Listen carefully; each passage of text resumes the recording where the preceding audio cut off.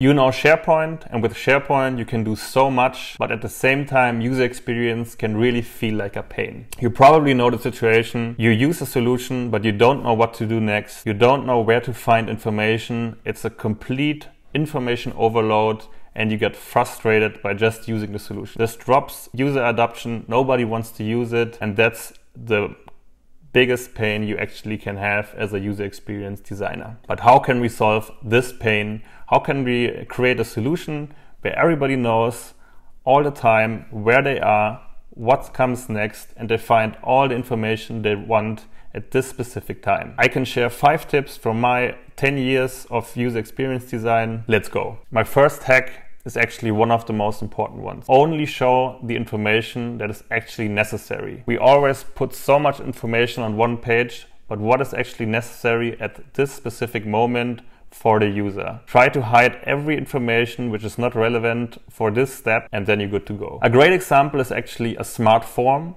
where you, depending on the input, show relevant information or different fields pop up step by step. So not all the information at once, step by step, and depending on the input. My second tip sounds a bit complicated, but it is not. It's visual hierarchy. And what it means is you focus on the most important parts first. Think as the user. What should the user see first? What comes next? What comes third? And then think about ways to break up your design and put some hierarchy on it. You can actually do this by increasing the size, by increasing the contrast. And if you look at your design, ask some random people, what do they see first, what do they see second, and if this is in line what you thought of they should see, then you have the perfect hierarchy. A good example is a primary and a secondary button. What does it actually mean? Normally you should only have one primary action, so the user should take one action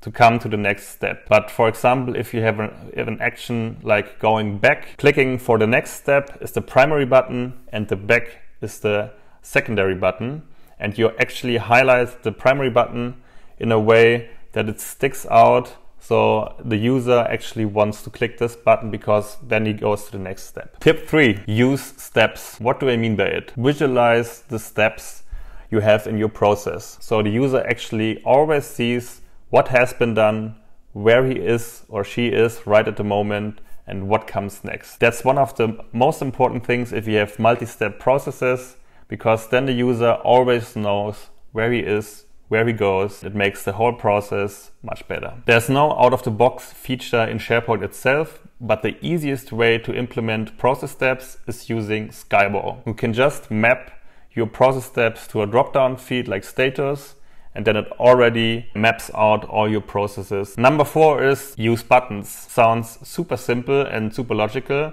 but actually in SharePoint a lot of buttons do not look like buttons. People are always used to things they have seen all the time. So make sure your buttons actually look like buttons, and then you're good to go. So what makes a good button? It should have like rounded corners or a colorful background. It should pop into the eye. Coming back to visual hierarchy, always have one primary button and then style the other buttons differently, and with a lower visual hierarchy, the user always knows which button to click. And the final tip is using white space. White space is the space around your elements. If you don't use white space, all your elements are clustered together and you can't really read your design because all the elements are stacked together and it's a complete mess. So use white space to separate your elements and make your design much more visually pleasing. That were the 5 tips to improve your design and your user experience. And to sum it up,